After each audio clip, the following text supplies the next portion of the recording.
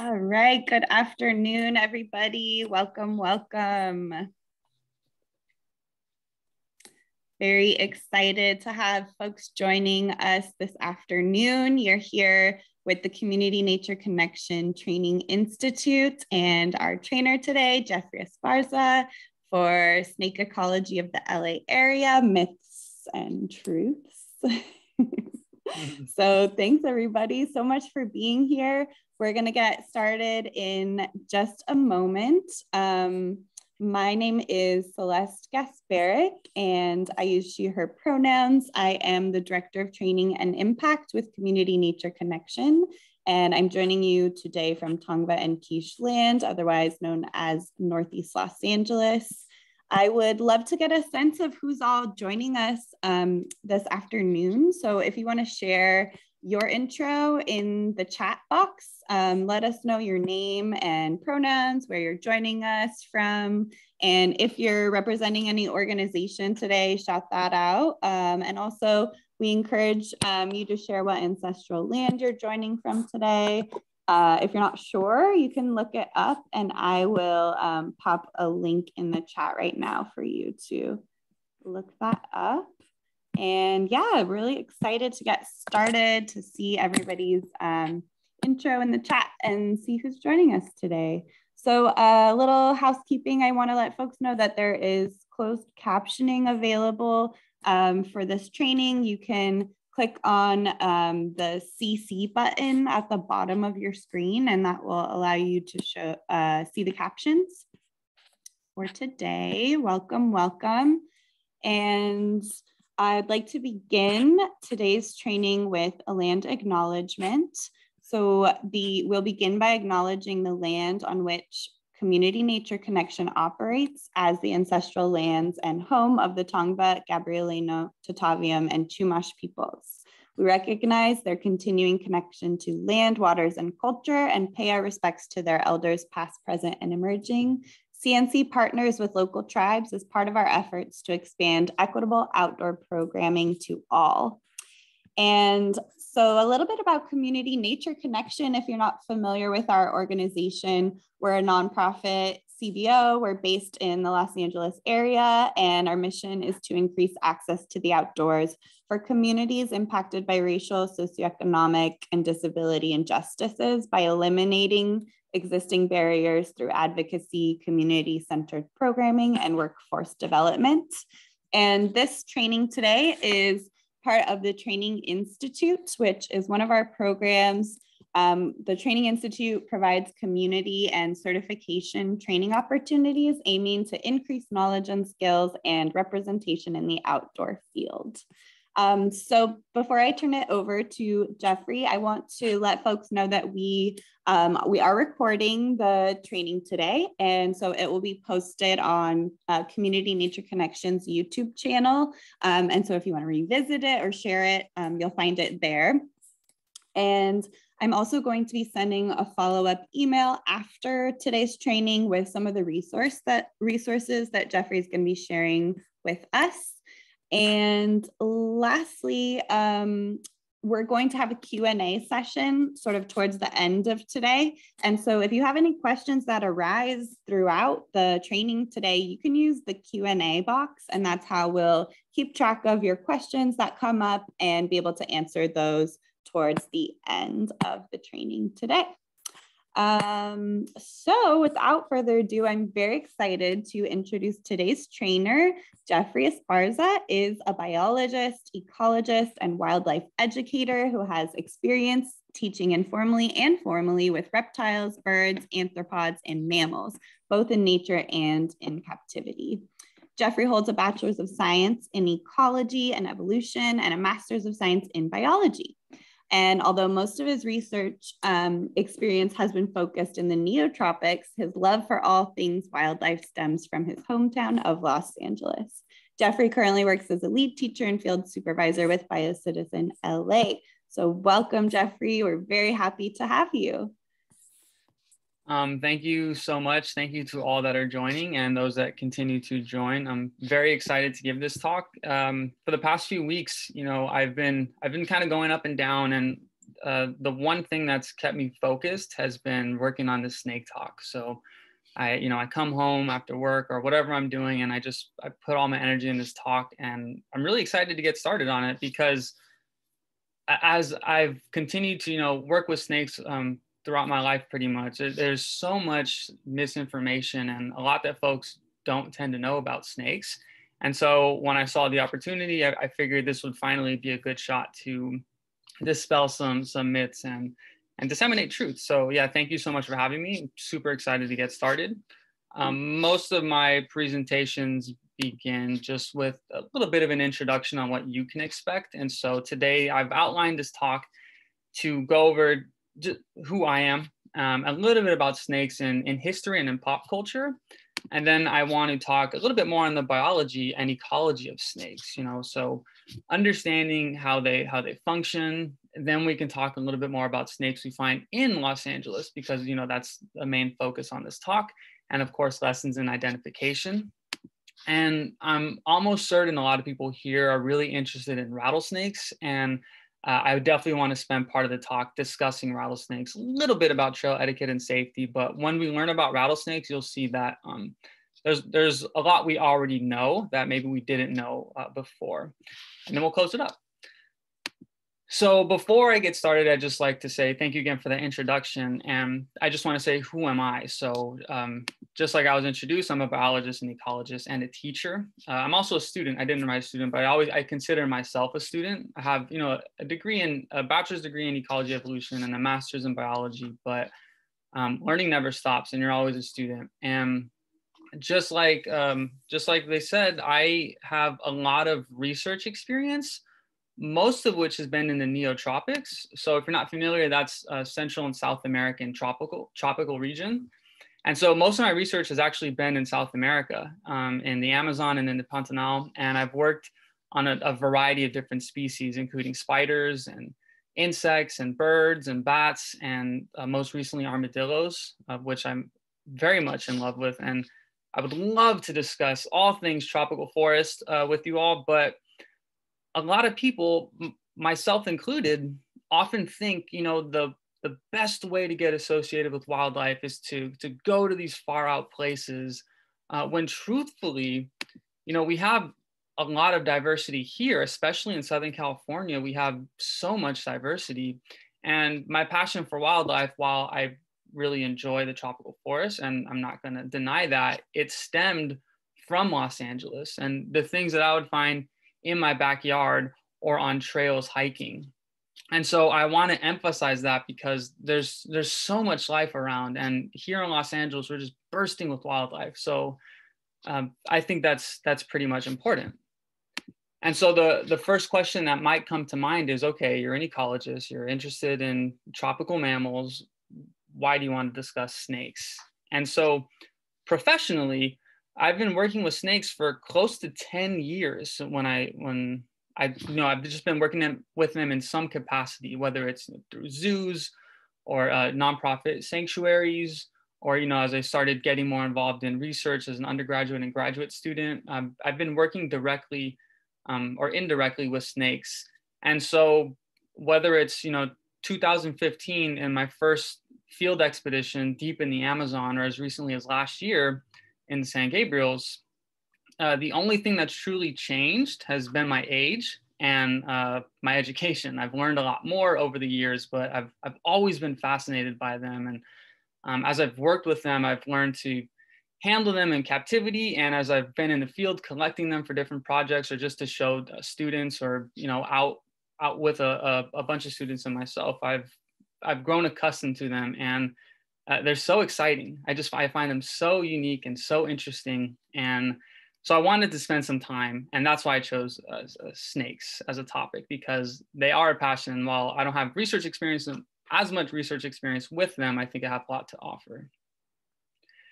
And so the first question, and I encourage you to use the chat function for this, because I think this is going to be, I'm curious to see what you're going to say. So the question I pose to everyone watching this talk is, what is the first thing that comes to mind when you hear the word snake? And it could be anything. It doesn't have to be, ecology focused or biology focused. Like, what is the first thing that comes to mind?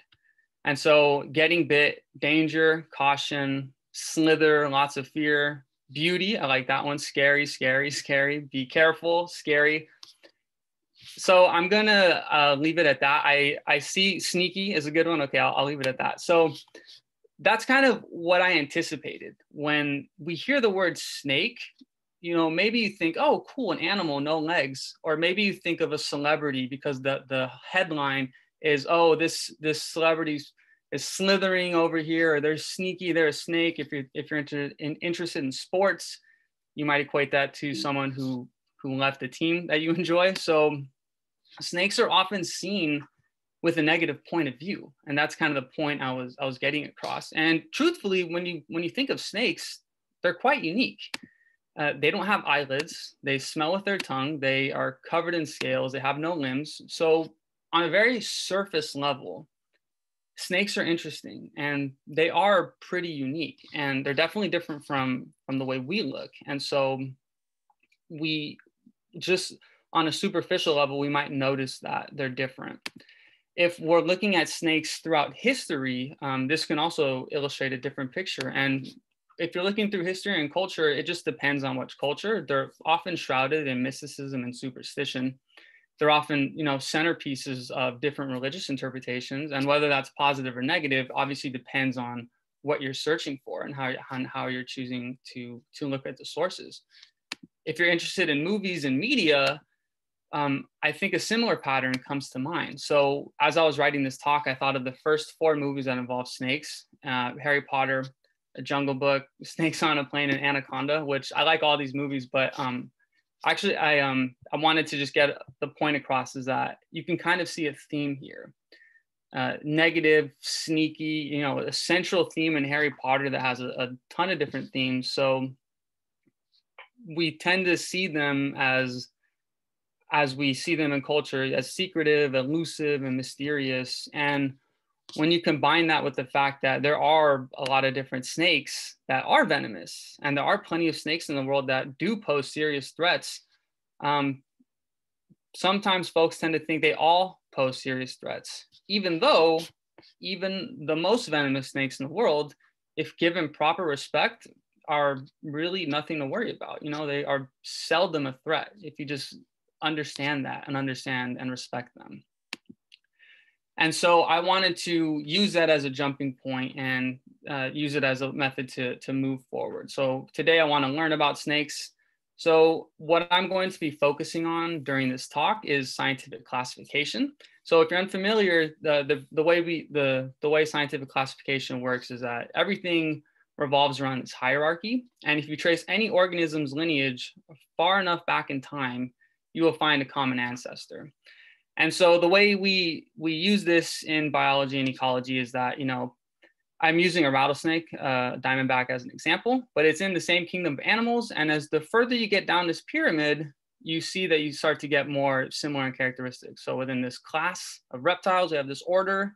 Within this order, there's this family, and then there's the genus, and of course the species, so Crotalus atrox. So I pose this because I'm going to be referencing family and order a lot throughout this talk, mostly family. And so I want us to be familiar with that.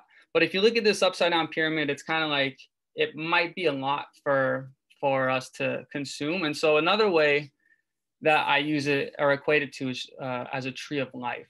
And so one resource I want to give to you all is just one I've used online when I was teaching different classes. It's called onezoom.org. And of course, it'll be linked later. But this is an interactive tree of life. And it's much more intuitive than looking at a pyramid because you can actually see life on this tree. And as I mentioned, if you follow anything's lineage far enough back in time, you come to a common ancestor. And so today, we're going to be talking about reptiles. As you can see on this tree of life, it has it as sauropsids, which includes birds. If you're unfamiliar, birds are very closely related to reptiles and crocodilians. This is another topic of biology that we're not going to be discussing today. So we're going to just focus on reptiles. And for all of us to understand is that we use different traits and genetics to come to these conclusions. And so within the class of reptilia, we have birds, we have crocodilians, turtles, snakes, and lizards. So within reptilia, we come to another section. So lizards and snakes are very closely related. You can see that where they diverged, they have a common ancestor. And so lizards and snakes belong to this order known as squamata. So lizards and snakes, they're very closely related. Specifically in this order, squamata, there's a suborder. So another section going down that pyramid, and that would be serpentes, or the snakes. So all snakes on this tree of life are nestled right here on this different node right here.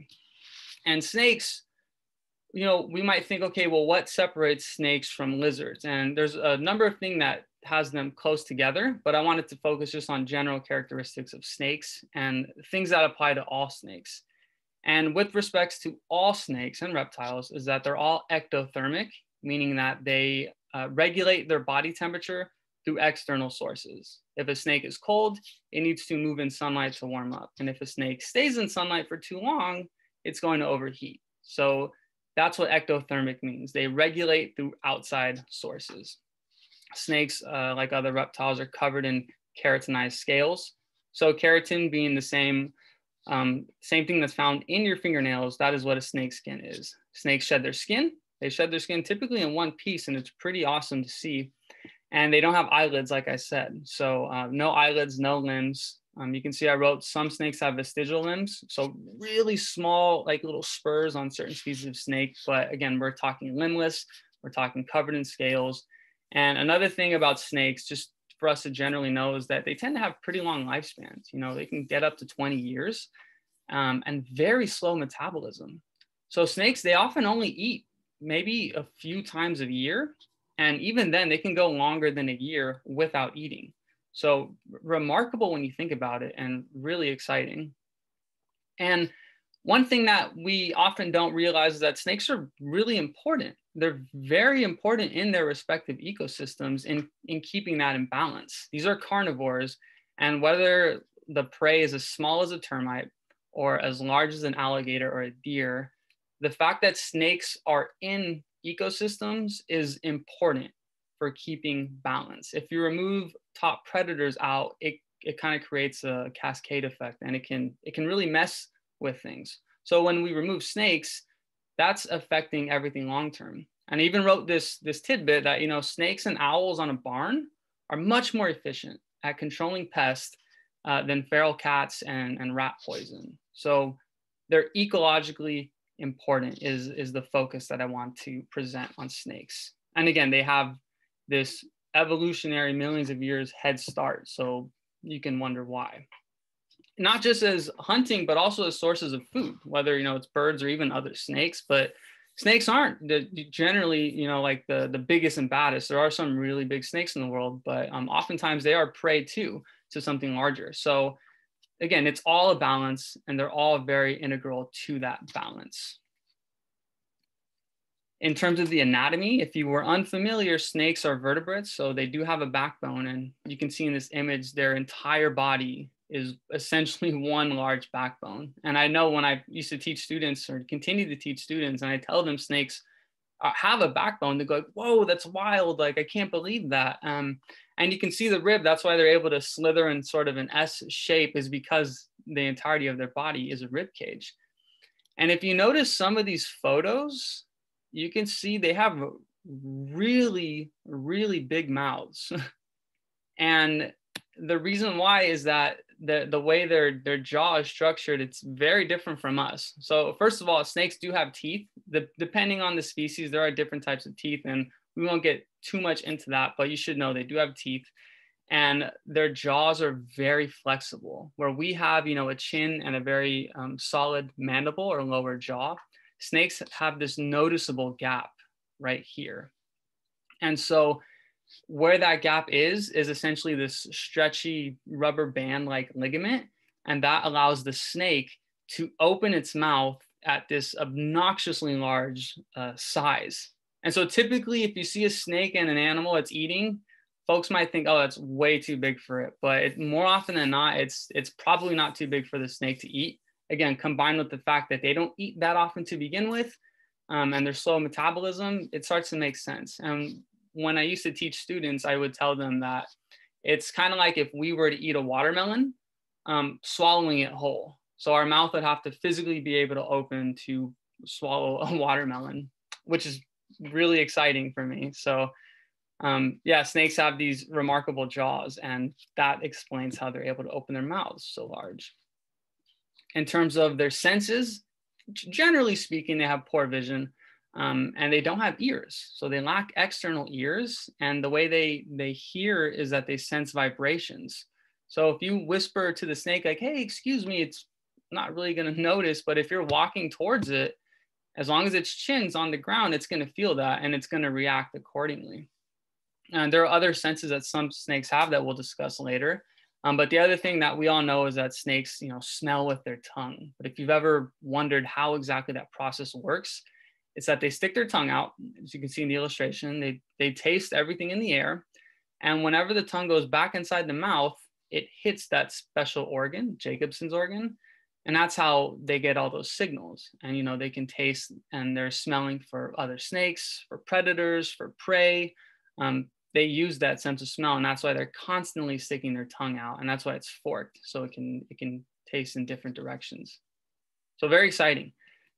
And in terms of distribution, again, one of the reasons why I wanted to do this talk is because pretty much no matter where you go in the world, you're probably going to come across a snake, if you're interested in them at least. And if you're not, you can see there's only a handful of unlucky places in the world that don't have snakes. And they're even in some of our oceans. So you can see the Pacific, for example, there are snakes in the ocean.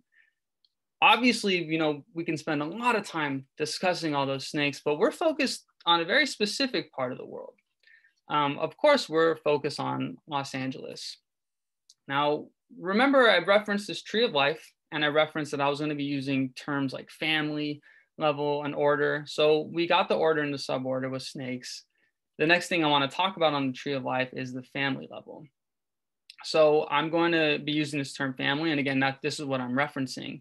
And in California, there's a total of 6 snake families, 5 of which are native. So there's only 1 non-native species. And those following families are Boidae. So these are the boas, anacondas, and sand boas. We do have boas in Los Angeles, this rosy boa, and we have rubber boas.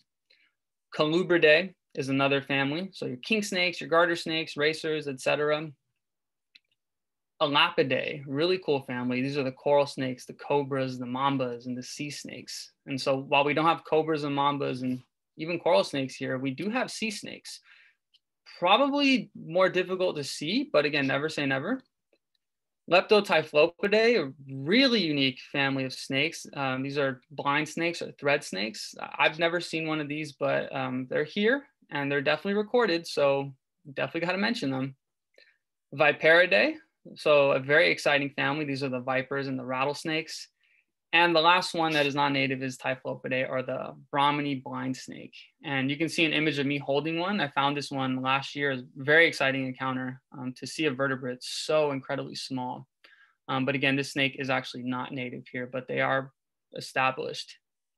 And so a lot of different families that we can discuss. I'm mostly focused on 2 of those families, Colubridae and Viperidae. And I'm interested in these families for a few different reasons. Before I explain that, again, I want to just shout out another app. If you don't already have iNaturalist, I strongly encourage you to download it. Really awesome resource. I'm sure most of us have it, but on the off chance that you don't, this is a really amazing resource to take photos of wildlife, upload them, and see and get good data on records of wildlife. And so as of April 18th, 2022, when I was writing this talk, part of last week, I went on iNaturalist and I wanted to reference, how many snakes were in Los Angeles that we had recorded. And as of last week, there were 25 species at over 7,000 observations in Los Angeles alone. So that number is likely increased, and it's definitely not a definitive number. Obviously, people have seen plenty more snakes that weren't recorded, but just to get a general idea on the amount of snakes we have. And so the next question is, okay, well, which species have actually been recorded? What have we actually seen? And so again, using iNaturalist, I went on and I wanted to see the top top recorded species. And you can see there's quite a lot, 25 species in Los Angeles. If we're thinking of the family level, we can see that there's 4 vipers, 18 colubrids, there's one, and then one apiece for the rest, 1 blind snake, 1 thread snake, and 1 coastal rosy boa. So a lot of diversity. And you can see why I opted to talk about Viperidae and Colubridae with the most species, especially with those colubrids.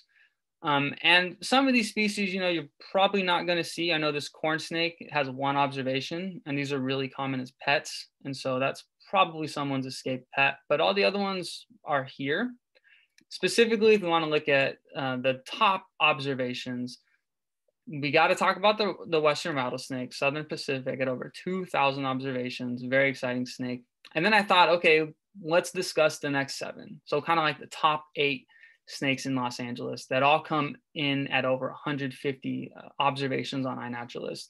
No offense to Mojave rattlesnake, you definitely got to go out to the desert to see that. I don't think you're going to see it here, like at Griffith Park, for example.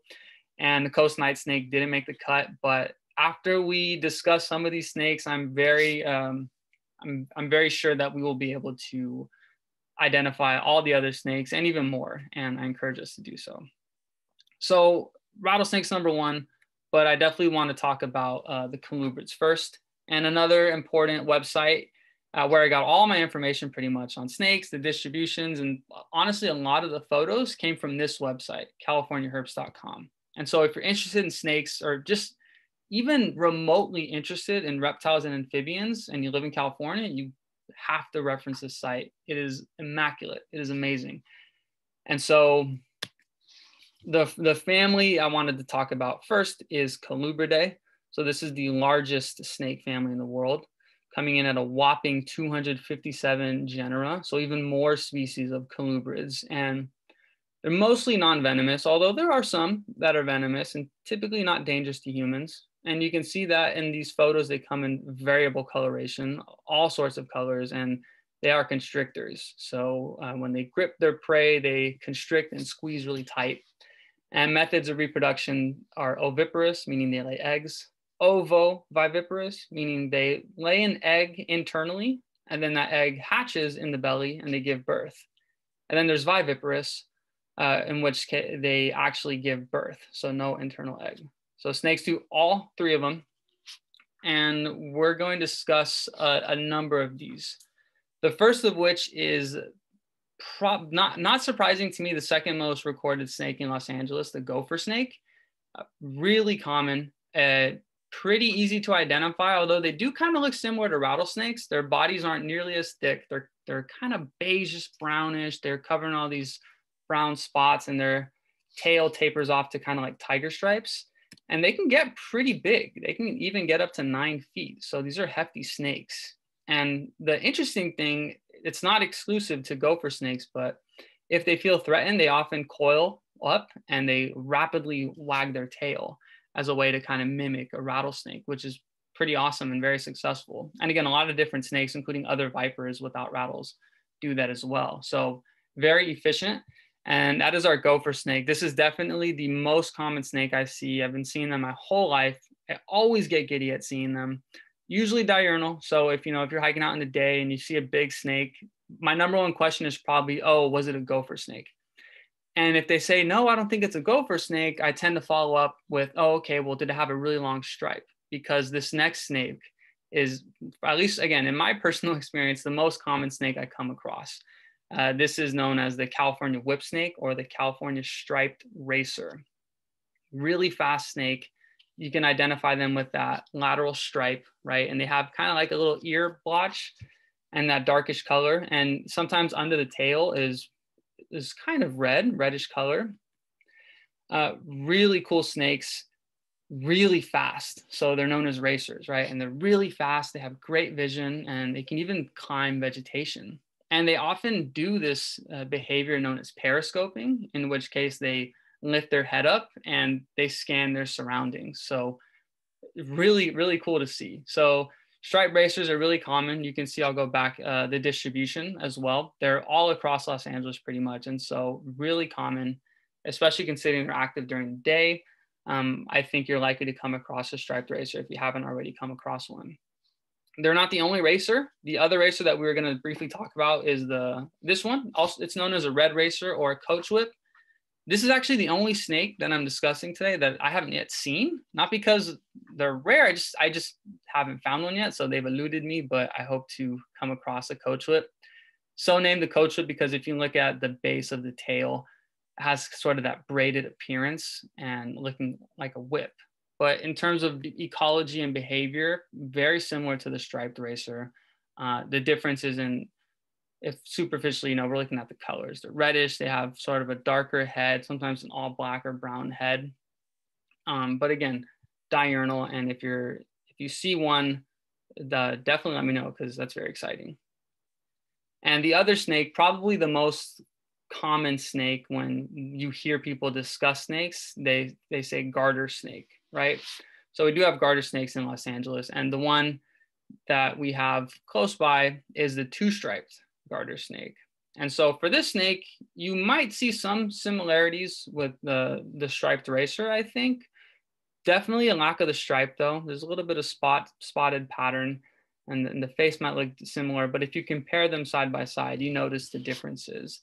And a key difference is where you're going to find them. These are usually found in or near water. So really good at swimming. I remember I was working with students before and they said they saw an eel in fresh water. So I immediately knew what it was. And sure enough, it was this cute little garter snake that I showed everyone.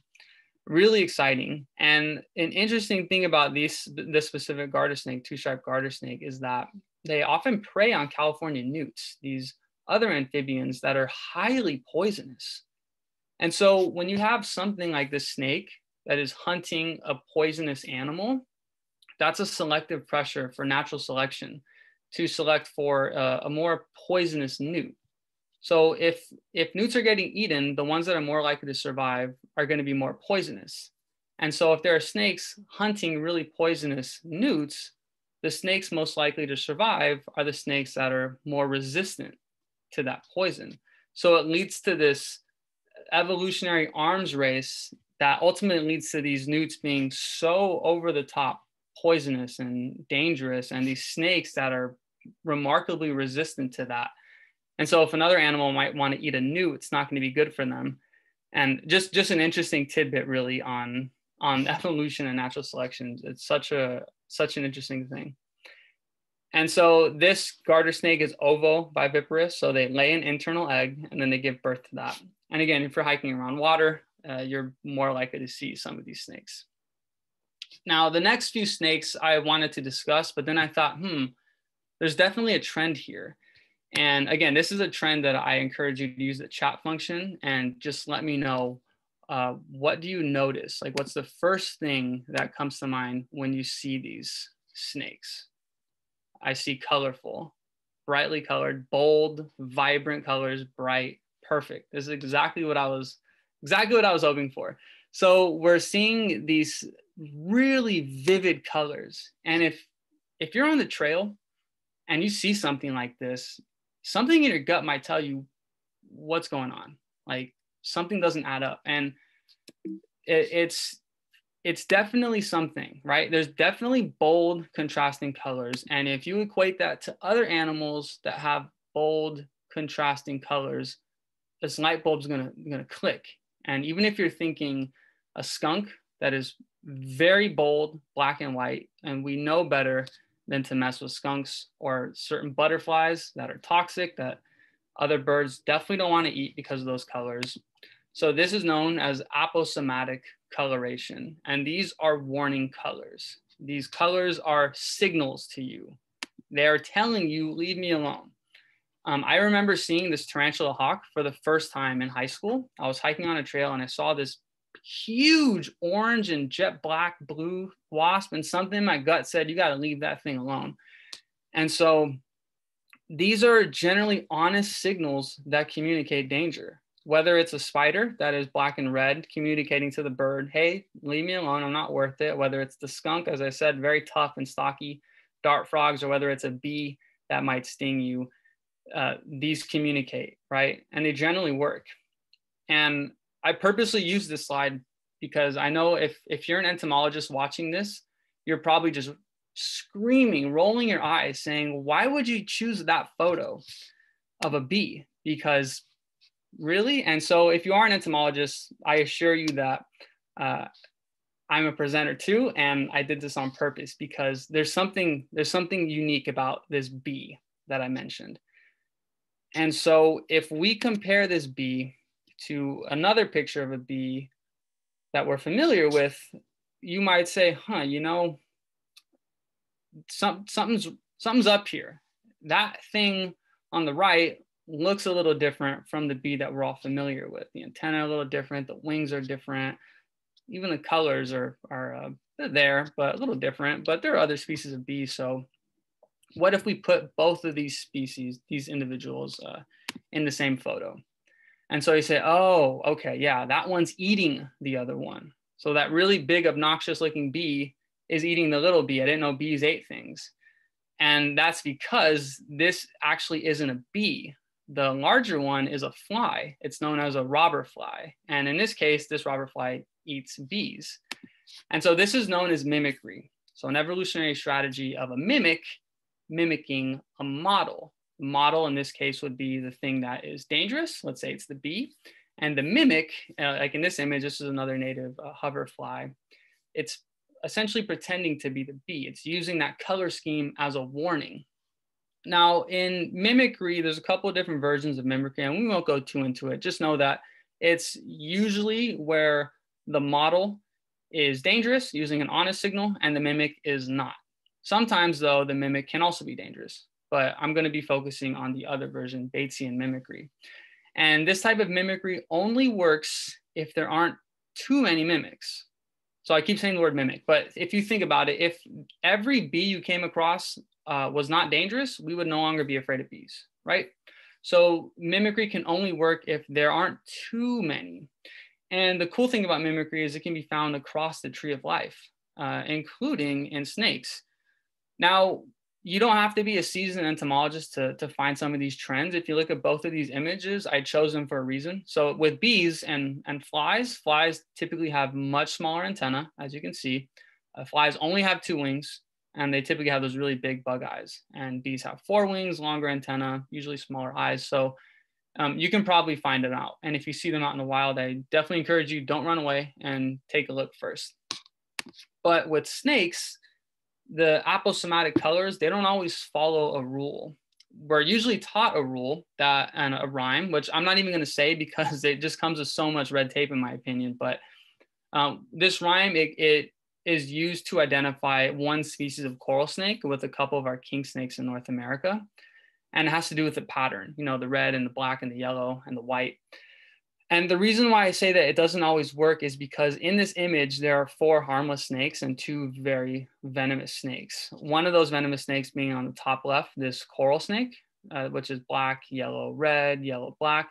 The other really dangerous snake is actually on the top right. This is a South American coral snake, and it's got red, black, white, black, and it's the same pattern as this non-venomous snake. So if you see these bright colors, and you're not experienced with snakes, definitely take a step back because it's telling you something and you don't want to find out if it's the mimic, right? You just want to assume that it's the model. And so luckily for us, all our local boldly colored snakes are non-venomous, or I should say harmless to humans, and we're going to be discussing those today.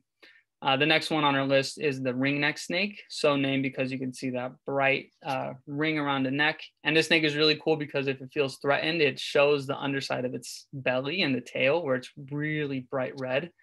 And that's like a flare saying, please walk away, nothing to see here. These are usually smaller.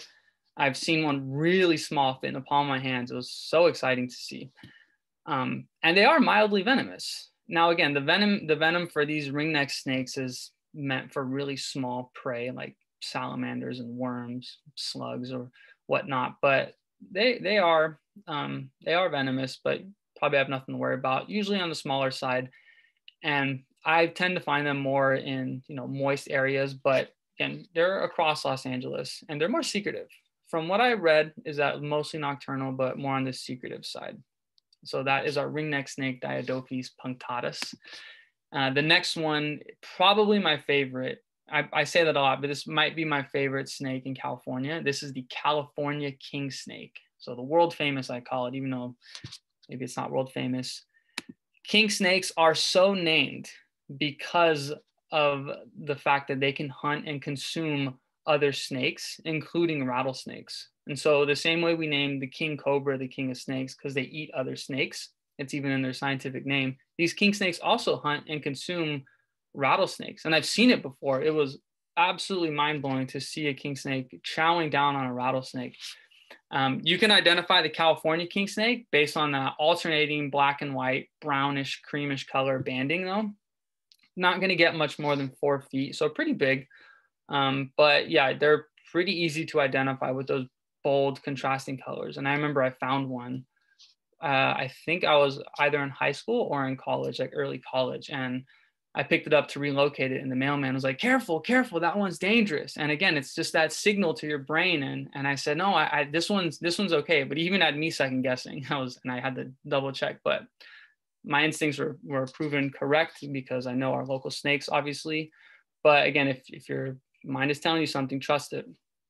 The other king snake that we have is the California mountain king snake, or the coast mountain king snake. Beautifully colored, probably the most beautiful snake that we have in California. We have 2 species, Lampropeltis zonata and Lampropeltis multifasciata.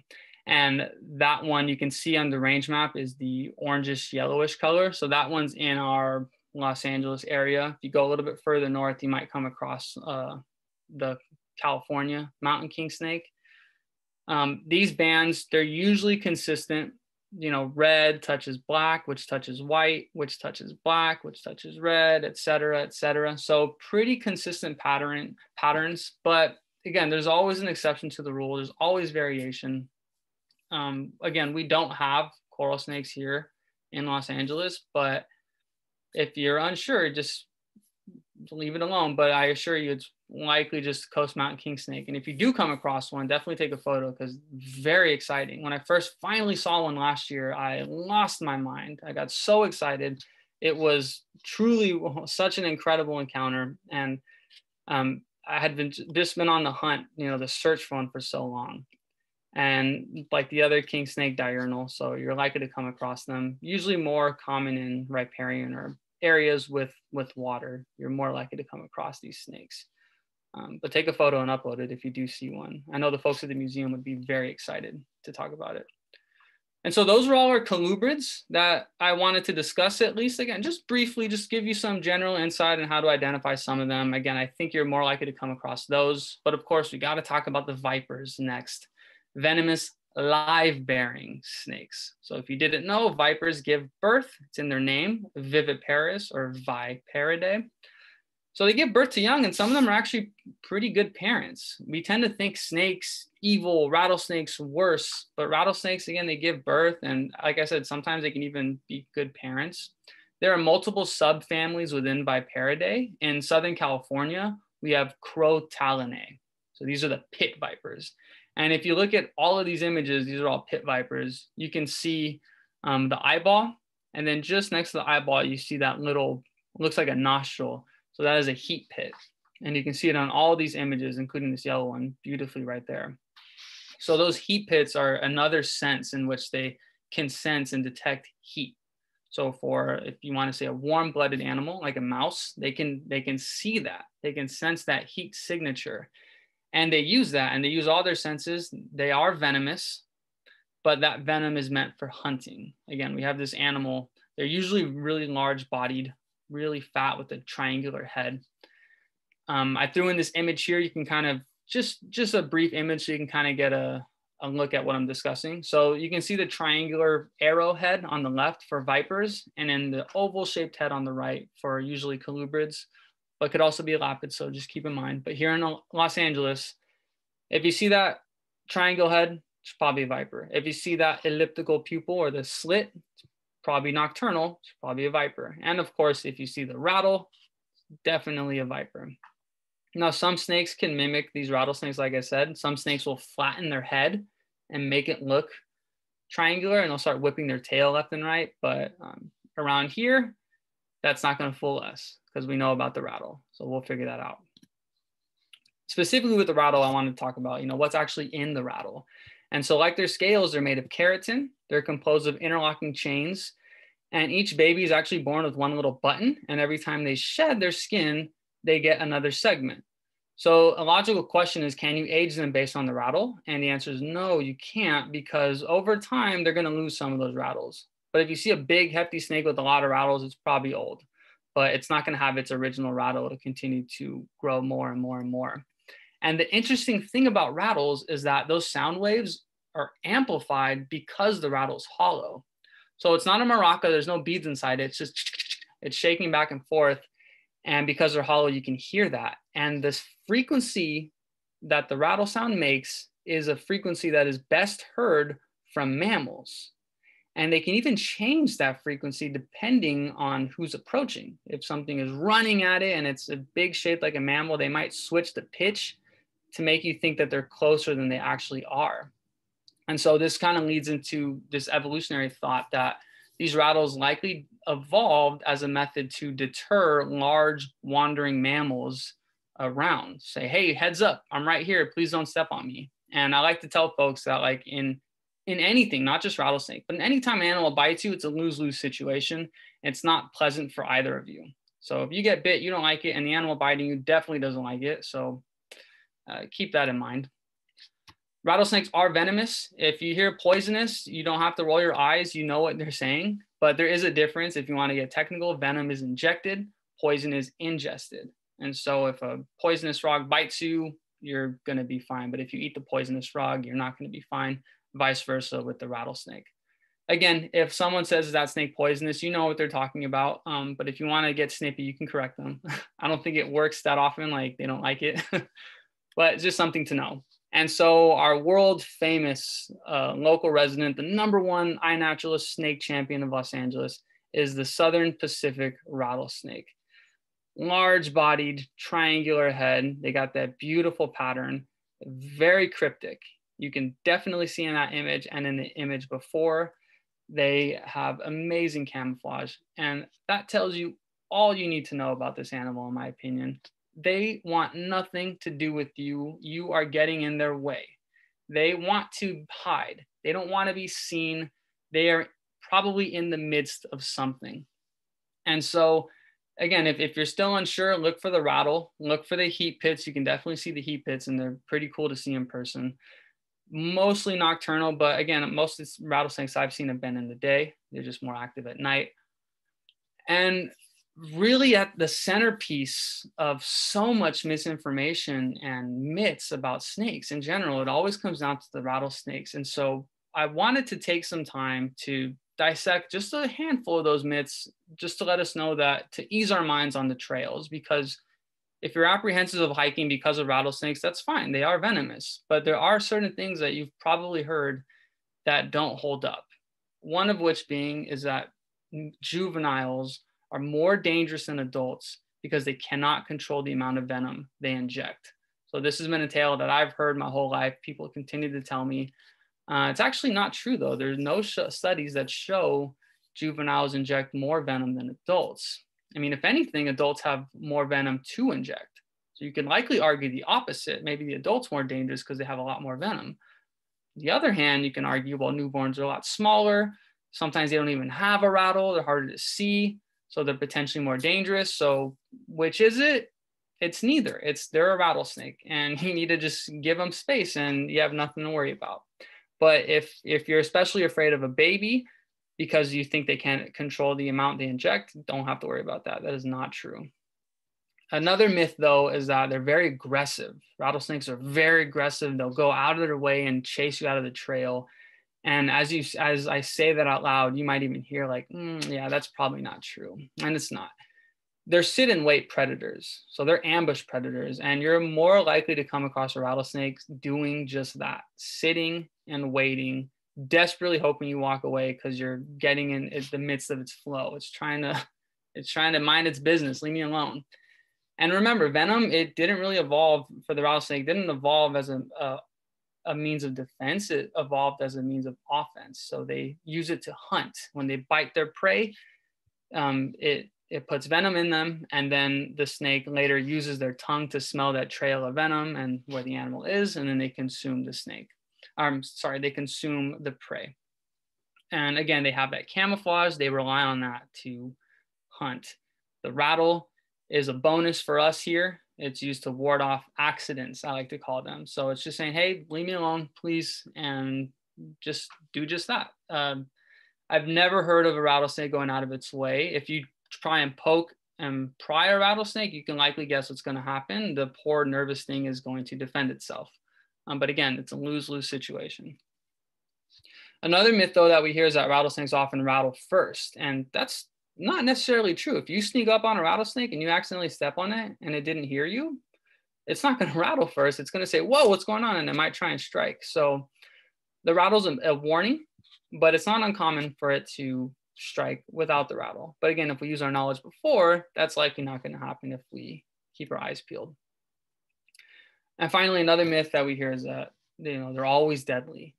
And while it can be dangerous to get bit, it's not true. They're not always deadly. First of all, sometimes snakes will even bite without injecting venom. So it is possible. It doesn't happen that often, but it is possible for a rattlesnake to bite and no venom's injected. It's kind of like the last ditch effort to please leave me alone. But while venom, again, I'm not trying to downplay venom at all. It can be fatal. But if treated promptly, it rarely ever is. And so if you ever are in an emergency, you probably know the best thing you can do is just call 911, get out of there. And if you can get out of there, get out of there. Call 911. We have all the rattlesnakes here in Southern California. And so there are a lot of antivenom distributed across the United States. And again, here in Los Angeles. So you'll likely be okay. It'll be a scare, I'm sure. It won't be fun, but you'll probably be okay. Even so, there are certain things we can do to prep ourselves. And this is what I wanted to discuss in closing. And just really briefly is just understanding safety of the trail and understanding that all wildlife deserves respect. So keep that in mind. A personal rule I follow is that if ever I see an animal and I want to take a photo of it, if that animal starts to shift its position, you're probably too close. So if you're taking a photo of a deer and you keep walking closer to the deer and the deer eventually backs away, it's telling you, it's saying, hey, that's a little too close for comfort. And the same goes for snakes. If the snake doesn't want to, if a snake isn't interested in you, it'll kind of shift. And in the case of a rattlesnake, it'll rattle its tail. So be mindful, don't go off trail unless you absolutely need to. Wear the proper foot gear, you can wear boots if you want, if you're doing research or walking off trail. Understanding basics in ecology though. These snakes are ectothermic. So we often think, they're active during the hottest points in the year. And while they are active when the weather gets warmer, if it's too hot for us outside, it's probably too hot for the snake, and they'll likely be in the shade. The hottest point in the day, you're more likely to come across the snake, like a rattlesnake, lurking or hanging out, chilling in the shade. So keep that in mind. Look under the bushes if you're walking. But if you're walking in the center of a trail, brightly sunlit, it's probably not there. Maybe it's crossing the trail. And that's fine. Just take a step back and allow it to mind its business, and it'll be out of your hands. If you have pets that are eager, just keep them, I think just keeping them on a leash, especially on a trail. But again, we hear that rattle. The dogs will likely hear it too. But again, we don't want any accidents to happen. And finally, the most important thing is just don't interact. Just leave it alone. I remember I read a quote. It said, no one's ever been bit by a snake that they left alone. And it's 100% true. If you leave it alone, it's going to do the same. There's zero reason. Most bites happen because people are trying to kill the snake. And these rattlesnakes that, they even have slow reproductive rates, and it can take them a few years to be sexually mature. If you kill a rattlesnake, you're putting yourself in danger. You're ending the life of another creature, and that is severely impacting the ecosystem. And so I'm certain everyone watching this talk has no interest in killing rattlesnakes. And even those that do have interest in killing rattlesnakes might have good intentions in mind, but they lack the education. And so that's why I encourage us to learn about this, talk about it with others, and tell them, just leave it alone. I guarantee you the next time you see a rattlesnake, it will be a beautiful encounter. It doesn't have to be scary. It can be equally as exciting. And so just to wrap it up, these are some of the websites I was mentioning, and we're going to send some of these later. But iNaturalist, OneZoom, CaliforniaHerbs.com. If you're really interested in the tree of life and taxonomy, you can use this database for a lot more information. I love referencing it for all the latest in taxonomic science. And just to close it out, you can, again, use the chat function. But after hearing this talk, maybe throw in a couple other words that come to mind when you hear the word snake. And I would be interested in reading those. And that will be my finale. So thank you so much for listening, and I will gladly take questions. Awesome. Thank you so much, Jeffrey. That was so good. I learned so much, and you really just kept me sucked in the whole time. So thank you so much. We have a couple minutes left, and we'll take a few of the questions that came in here through the Q&A. How long does it take for a rattlesnake to produce new venom after it bites? That's a good question. I'm actually not sure on that. I know that it probably depends on the size, but with certain animals, I know I tend to tell folks this, that like if an animal tries to bite, it's losing because it will have to get more venom, and it's using that. But it just depends on how much they're giving. If they bite and inject a lot of venom, I imagine it'll probably take a lot longer to get that. And if it's a dry bite, they still have venom that they can produce. But as for how long, I'm actually not sure about that. It's a good question. I'll have to look it up too. Cool. And I've been loving like all the evolutionary tidbits you have been adding throughout the presentation. And Julio asked a cool, interesting question. He's heard that some rattlesnakes are adapting not to rattle anymore, maybe in response to poaching. Do you know anything about that? I've heard briefly about that. I haven't looked it up much, but something like that isn't impossible. There's a rattlesnake that's found on the Channel Islands that doesn't have a rattle, and I think when it's born, like the rattle falls off, and that happened in response to hunting birds. And so it was more detrimental. Again, this is all happening in evolutionary time, but it was more detrimental for that snake to have a rattle because it scared off the prey. And so something like that isn't uncommon. It's happening with elephants in Africa. The elephants there's a selective pressure on elephants to lose these magnificent tusks because they're more likely to get poached. So that's definitely happening. As for rattlesnakes, I'm not sure if it's happening, but again, it's not out of the question. It would have to be a pretty severe pressure though. So people would have to be constantly getting them. But that's a good question for sure. Awesome. And then we'll take one last question, which has to do with our theme of myths and truths. But is it true that after getting bitten, if you walk and move, does that distribute the venom throughout the body more quickly? That's also a good question. I don't actually know the answer to that, but I know that regardless, if you were bit, you likely wouldn't get treated right there on the spot. You'd have to get moved eventually. So I think that it would take some time, and it really just depends on how long it's been. But I think the number one thing is just trying your best to call and get treated appropriately and fast. And usually you'll be okay with hopefully a pretty good story to tell. Awesome. Well, thank you so much, Jeffrey. This has been a great talk, and thanks everybody who attended today. I'll be sending out an email afterwards with a quick survey, links to the resources, and I also want to plug an upcoming training we have on LA habitats. And we're asking the question if we're in a concrete jungle or a biodiversity haven. So that one's coming up in May 18th. So check it out and register at the Training Institute website. And thanks everybody so much. Have a wonderful rest of your afternoon. Thank you all so much.